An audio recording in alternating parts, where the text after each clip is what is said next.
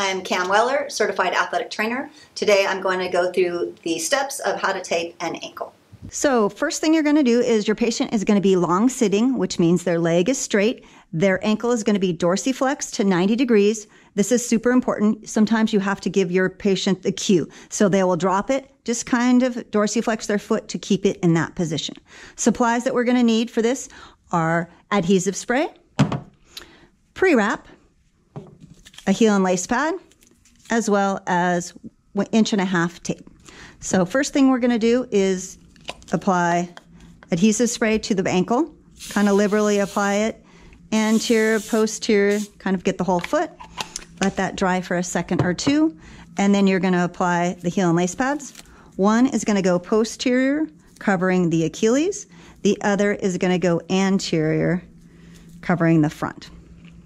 If you do not have pre-wrap, at this point you would do a figure 8. If you do have pre-wrap, that is not necessary. So the pre-wrap is going to start distal. As you can see, these sometimes start to roll off, so the pre-wrap holds them down. So you start distal, and you just roll it nice and neat, covering the heel and lace pads. You do not need to have 2 layers. 1 layer is good enough. The more layers you have, the more it will slip as they sweat. So with the pre-wrap, the tape, you're going to start medial.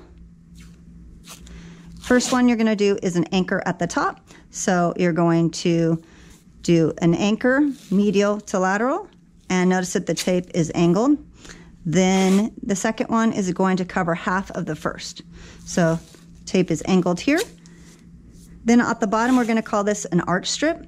This is medial to lateral, and you're just laying the tape gently on the foot, and that's because you're worried about the base of the fifth here. You don't want to squeeze their foot too tight. If they have a very large foot, you would do 2 of these strips. Now you're going to do a stirrup. You're going to start posterior, smooth it down. You're going to go posterior to the malleolus, come around the other side, and this is called a stirrup. So you can do 2 stirrups, second stirrup, moving anteriorly, and then you're going to do a 3rd stirrup.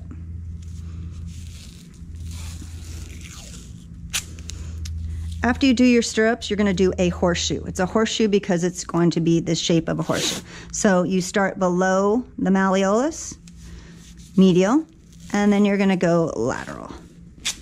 You're going to do 2 of those. And now we want to cover up.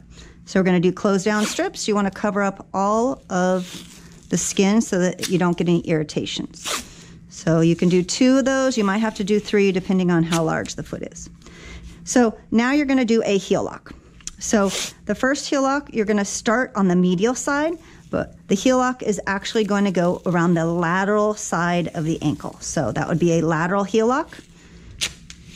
If you notice, they both end on the same side. Then you're going to do another heel lock on the other side, blocking the medial side of the heel and coming around to the lateral. You want to make sure that that lateral part of the ankle gets 2 heel locks. You can also do your heel locks from distal, going around. It's the exact same thing. You will be going around the heel and then ending on the top. So both of those are fine. At this point, you want to do a figure 8. So the figure 8, you start medial, go around the ankle, and ending back in the same spot. After that, you're going to do your close down strips. 2 close down strips on the top so that it looks nice and neat. Your patient has maintained dorsiflexion. And then you can also do 1 more strip on the bottom. So a good tape job is going to be tight without wrinkles. You have your patient stand up, see if it's comfortable. Sometimes, depending on the patient, it might feel tight down here and you might have to cut it. And that is an ankle tape job.